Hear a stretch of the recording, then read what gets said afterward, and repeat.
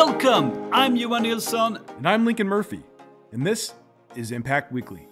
We're here to help you make your customers successful. Each week, we answer your most pressing customer success management questions by relying on our years of experience with companies around the world. Let's get this going.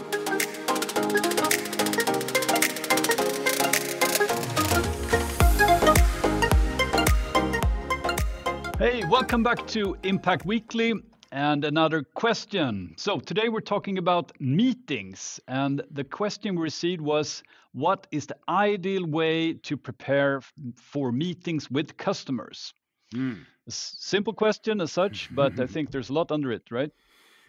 Oh, of course. There's always way more to these questions. And especially, I think the more simple the question seems, the more there is to it. So I think with this one, I think we first need to talk about what a meeting really is. And Johan, you have a great way of looking at meetings that I think is just spot on. Yeah. No, I think this is a topic close to heart here. And I mean, meetings, I think we do them a lot, of course, but what they really are, I mean, it's not about this 1 p.m. to 2 p.m. sit down or call or Zoom or whatever with the customer. I think it's all about, actually, it's a process, because we all know that, like, it's not, the meeting is of course not the goal. I mean, it's a means to an end, right? And this is where I think some of us forget that, or we get lost in being just busy having a lot of meetings. So I think that's where we need to start here. And why is meetings really important? It's because we really, it's a way for us. We put it in the calendar. It creates time scarcity. It creates sense of urgency. It puts us on a deadline, which I think is really important. And I think this is where it becomes really interesting to talk about this question and getting back to preparations and so on. It's that meetings, it's a catalyst, right? Yeah, I mean, I love that way of looking at this. The meeting itself is not what the meeting itself is not the value metric. And so, to your point about people being busy, just having a lot of meetings, I see very often a full schedule of meetings almost being like a badge of honor, and exactly. That's just not the right way to look at it. And what happens is, as a CSM, you start looking at the meeting as the thing that matters. The customers start looking at the meeting as the thing that matters, or maybe that's what they came in with. We agreed to have 4 meetings a week. It's like, well, yeah, but like, what's the point? Well, it doesn't matter. We have to have those meetings. It's like, no, look, let's take a step back here. The meeting itself is not the value metric. The outcome, the thing that we're trying to accomplish, the customer's goal, right? That's the thing. So when you look at the meeting as a process rather than just the one thing that's happening, on the calendar, I think that's such a fantastic way to look at it. Yeah. And I think a lot of us, we're a common mistake here is that we kind of, think we're done when we had a good meeting, or, I mean, of course, I'm exaggerating a little bit, but sometimes it's like we go in with the meeting full of energy, and when we're done, we're kind of like, oh, finally, we're done with the meeting, right? But I mean, we all know that a lot of time we sit in meetings, we agree on things, and then nothing happens. And I think that's what we want to change here, and that's why I think this question is really interesting. Yeah, I mean, I think that's funny. Like, I mean, the idea that sometimes we do feel good having just gotten through a meeting, that probably shouldn't be the way that we're looking at things. It's not just a relief that the meeting is over. I mean, if the outcome of the meeting is that everyone is just happy that it's over, I think we missed the mark. Yeah. But so that goes back to this whole thing being a process, and creating, putting something on the calendar, like you said, creating that sense of urgency around a deadline. That again, that's why we have the meeting. That's why we schedule the meeting. Otherwise we could do everything asynchronously. and which is certainly things that we can do, but we still Yeah. generally build asynchronous engagement around these things, that these synchronous meetings that are going to happen on the calendar to Yeah. kind of keep us on track. But going back to how do you prepare for this? Well, it's not just one thing that we do to prepare for it. You kind of have to go through this whole it's a process. Yeah. You first figure out, why are we having the meeting? So what's the objective of this meeting? Yeah. And I'll tell you right now, if you got rid of all the meetings that you don't have a clear objective for, you'd probably open up a lot of time on your calendars. And then we figure out why we're actually having this meeting. What's the point of it? Then Yeah. we need to schedule it. We create an agenda. We create with the customer or with the stakeholders, what they need to do to prepare for the meeting. We need to figure out what we need to do to prepare. Then you have the meeting, you work it. There's going to be things that end up being sort of sidebars that you'll take offline during the meeting. There's going to be other follow-up from the meeting. So it's this whole process. Right. When you look at it that way, you're like, oh gosh, that 45-minute meeting that I had scheduled, that really is just one piece of this, and done right. It's just kind of a review of what all the work we did before, planning the next steps, getting agreement, and so it's that catalyst, like you said, to sort of get the work done because of the time, because we have to have this meeting on this certain day. But then it's also a further catalyst to say, well, here's what we're going to do next. Yeah. And I think we can all relate to when we had those really good, efficient meetings that don't take 45 minutes. They may even take just 20 minutes, but we achieved a lot through that. We were prepared going in. The customer or the other counterpart was prepared going in. We agreed on some next steps, and we took action immediately afterwards. So I think we all can relate to that, but we can also I think a lot of us can relate to sitting in a meeting that had no clear objective. We didn't get to anything, and the outcome was very unclear. So this meeting could have been an email, exactly, and sometimes that email didn't need to be sent. So I mean, no. I mean, we've all been there, and I think one of the weird things is just you said something that really that made me think. There's times where, again, if we're looking at the meeting itself as the value metric, we're looking at, we have this 45 minutes or hour scheduled, and we get done in 20 minutes. We feel the need to fill the rest of the time because the meeting is what matters. Well, no, we were efficient. We got everything we needed done in 20 minutes. That's great. We should give everybody, 40 minutes of their day back. But I think sometimes we feel guilty. If we've put so much, stock in like an hour-long meeting that we've just missed the whole point of what we're doing here, which is just to help the customer be successful. And if we can do that in 15 minutes, maybe not every meeting is going to be that efficient, but if you do that, that's great. Exactly. And I think the irony here is that if we kind of feel like we need to take the whole time in the meeting, but on the other side, if we set off 1 hour to prepare, we almost feel guilty spending that much time not being in a meeting or not talking to a customer. So I think there is we need to reset our priorities here as well and see it more as a process where the meeting is the catalyst. The meeting is where we move things, but we can do much more earlier. And of course, most importantly, we need to make sure that we move things after the meeting as well. Yeah, I mean, having time to follow up, and of course, depending upon what type of meeting it is, some follow up may need to happen immediately. So you may want to make sure you schedule a buffer after a really complex meeting to make sure that you're able to spend some time doing the immediate follow up things. Yeah. And then there's going to be things that you can follow up later in a follow up block that you already have scheduled. Yeah. But it's it really comes down to understanding what we're trying to do here. And so, the meeting is, um, for a reason. But what you just said about feeling guilty about, like, if I took 15 minutes with the customer, but I took an hour to prepare for the call, that's somehow, like, I'm gonna feel bad about that, or whatever. And that's real.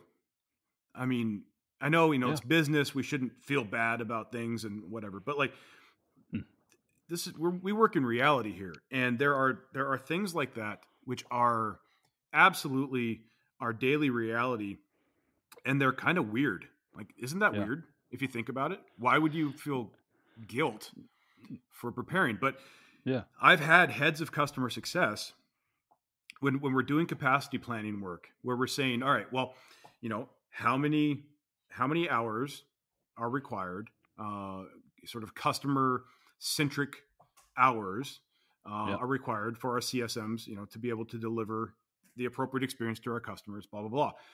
Yeah. They will, very often, heads of customer success will only include, if we talk about customer facing activities or customer centric activities or whatever, they Yeah. will only include meetings. Yeah. They don't, well, that's no.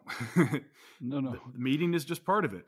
We need to Yeah. think about time spent preparing, time spent following up, et cetera. And so this is, I think, And if we can and change as our way of looking yeah. at this, it's huge. Yeah.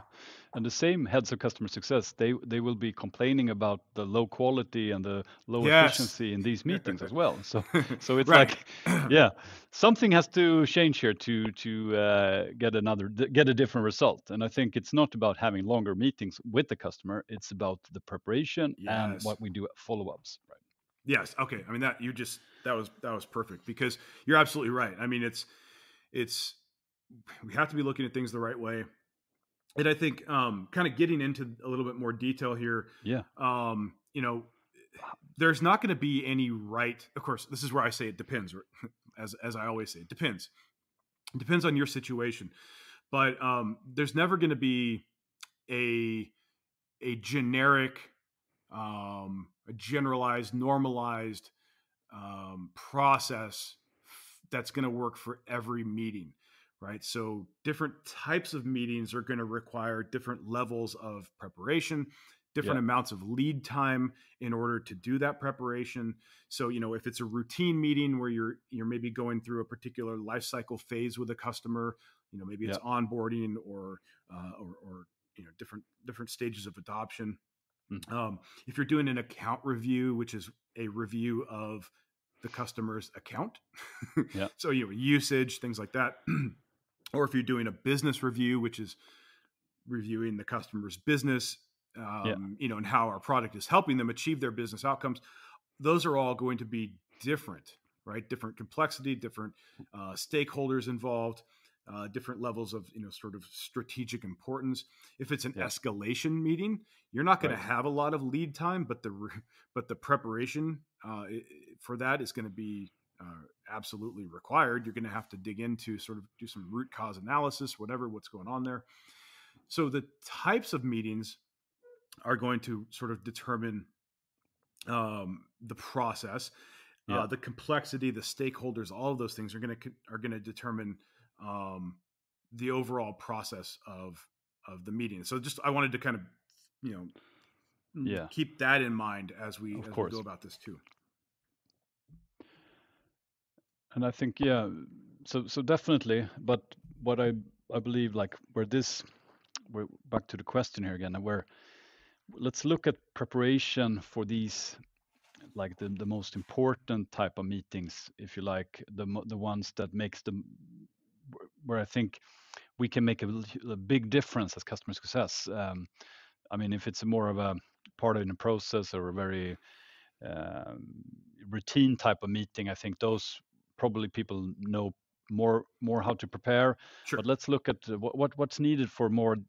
Say we have a customer that we believe are on the wrong track, or we have a customer that we believe we could we know we haven't spoken to for a while, and these more like important, where we we want to move the customer basically. Right, How right. do we prepare for those? Well, so we have in our objective confidence framework that we share in Yeah, the Impact Academy training, we have a section of that called preparation. And so yeah, essentially what we're saying there is if you're better prepared for your meetings, you're going to be more confident in your meetings, exactly. And so in that preparation, we have multiple things that we can do to prepare, and that's everything from doing research on the customers' usage, on their history with us, on their just what their goals are, and sort of Yeah, where they're at in terms of goal attainment. Sort of analyzing that. We say having dialogue with other people inside of our company that also work with our customers, so we can get a better idea of yeah, what's going on. yes, um, Pulling together precedent yeah, or customer stories. This is an yeah, interesting one where if I'm going into a meeting with a customer and I want them to do a certain thing because it's what's going to help them achieve their goal, mm, or I want to have a strategic discussion about what their next goals would be. A great thing to bring to that meeting is other customers that have done that too. yeah, Um, then it's almost like then you don't have to believe me. Look at what this customer did, yeah, yeah. or That's other so powerful. customers. Yeah, I mean, it's a great thing to have. Of course, planning, just kind of thinking about going into the meeting. What are the next steps? Understanding that at any point during the meeting, your customers could bring up things that send us in a different direction, Yeah, or that just change things even just slightly, and that's perfectly okay. I think that's the other thing, is being okay with being flexible, I guess, a little bit, with what comes out during the meeting. Now, obviously, we want to do as much prep work and get as yeah, much from them as possible so that we don't have a lot of surprises on the call. But that can definitely happen. And so one of the other things, so all of that prep work is stuff that you probably would do to some degree, no matter what kind of meeting you're having.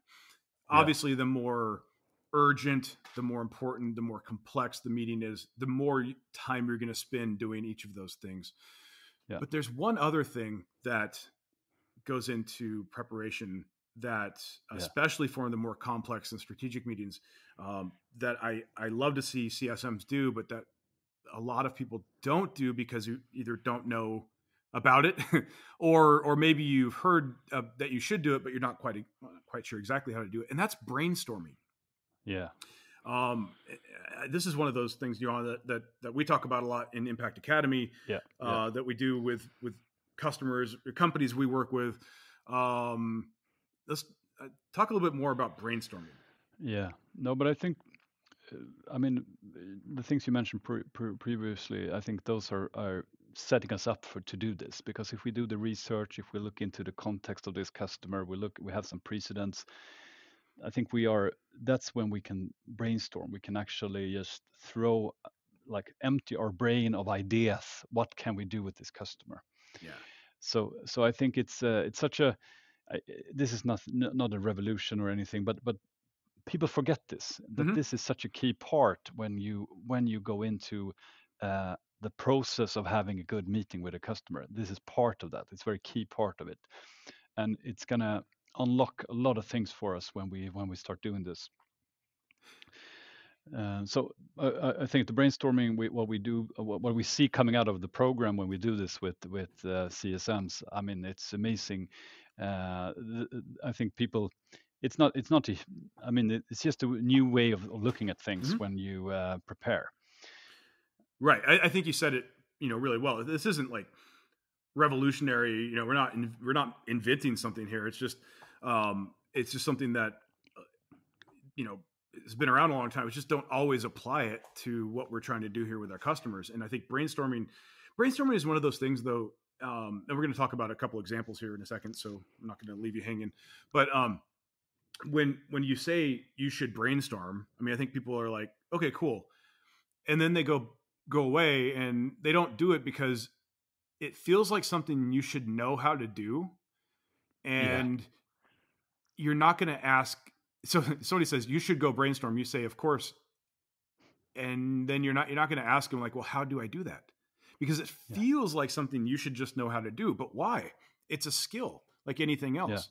So some of the things that we want to brainstorm around is, so like you said, Johan, after you do the other preparation stuff. So you've done the research, you've analyzed that, you've gathered the customer stories, you have a pretty good idea of sort of situational awareness of your customer. Well, now Yeah. you can start thinking about, okay, here's what I think the next steps are for the customer. Mm. Okay, cool. So you kind of lay those out. Now you can think, what might the customer ask Yeah. about those next steps? Yeah. What might some of their concerns be? What would Yeah. be what are some objections they might have? Yeah. So you don't know what they're going to ask. You don't know what their objections are going to be. But you have two Yeah. choices. You can either go into the meeting with no idea, Yeah. having not thought about that at all, and Right. then they bring up the objections, Yeah. and you've never even thought that they would do that, and so now you're just completely lost. Or you can take 10 minutes and come up with a list of objections that they might have to just doing the thing that you're requesting, or questions they might have, concerns they might have. Hmm. And so when they bring these things up, even if it's not what you thought, Yeah. you've at least gone through the process of thinking about these things, and then thinking about, if they bring up an objection like, we don't have the resources. Okay, what are 2 or 3 ways I might answer that? Yeah. What are 2 or 3 ways that we might be able to work past that objection? So just spending some time thinking about what your customer might bring up, or what the different stakeholders might bring up, you're going to be in such a different place from a preparation standpoint than just going through the research and everything that, all the other stuff. You're going to be in such a better place that your confidence is going to be a lot higher. And Yeah. and frankly, your confidence to say, I don't know, let me go do some research Yeah. on that, or let me go talk to my colleagues. You're going to be in a better place to say that, because you've already thought about these things, and you're not in the moment scrambling because you never even thought about the fact that they would even object. Why would somebody object to doing something that's going to help them? Well, they do that all the time. So brainstorming is super critical, and it's Yeah. something I hope more and more CSMs will do. Now, you're not always going to have time to do it, so I say leave it, at least do it for the more complex meetings. But it's also, like we talk about in the training program. I mean, this is also a habit. This is a muscle that you train, Yes. so you get better and faster in doing this. So it's also about getting used to it, and then it becomes like it becomes natural, more and more natural for you. So Yes. the less time you need, actually. And that's perfect. I mean, it will take longer at first. Yeah. It will be frustrating. Everything, any skill, but eventually you will get to a point. And I mean, I've seen this. I mean, this is when we do this in practice with Yeah. companies, like, you will get to the point where literally 5 or 10 minutes, you're going to be able to come up with a lot of amazing Yeah. ideas to go into a meeting with. And it's going to just keep you from being thrown, and thrown off your game when Yeah. a customer brings up something, because you've already thought about at least similar things. And so it's huge. So brainstorming is a big part of preparation. But I will say honestly, though, at least do the other stuff, but try to build some time in for brainstorming. Just one point to that as well is that when you see the meeting as part of a process, and when you do these preparations properly, you also realize that how can I get the customer to be more Yes. prepared coming into the meeting, and that unlocks even more things for you, because if you can get them even more prepared, you will achieve more in the meeting and bring the next steps faster, get the next steps going faster from the meeting as well. So I think that's also part of this, being prepared, seeing it as a process, and getting the customer going into the meeting more prepared. So okay, so that's fantastic. And I think if we were to sort of wrap this up with 3 very practical ideas. Yeah. Let's start. I mean, number 1 would be just what you said. It's something that we don't think about as often, but making sure that the customer is also prepared. So I think that's number one. Number one. If I had to come up with the second one, it would be understand the level of preparation required for the different meeting types. So we laid out a few different meeting types, but it'll differ for you. But what type of preparation needs to happen for each of those? And just make sure when you're scheduling your meetings that I guess number three. Yeah, number three. We need to. I think a very wise man said to me once that you need to block time for thinking time. And I think it's even more important it's important for every team and every person, but I think in customer success, we forget that sometimes. We need to block time to do these preparations, to have this thinking time, to be able to do really efficient meetings. That is part of the process. So those are 3 things to do to prepare and get the most out of your meetings. Hey, thanks for listening. Do you want to bring your customer success to the next level? Check out Impact Academy.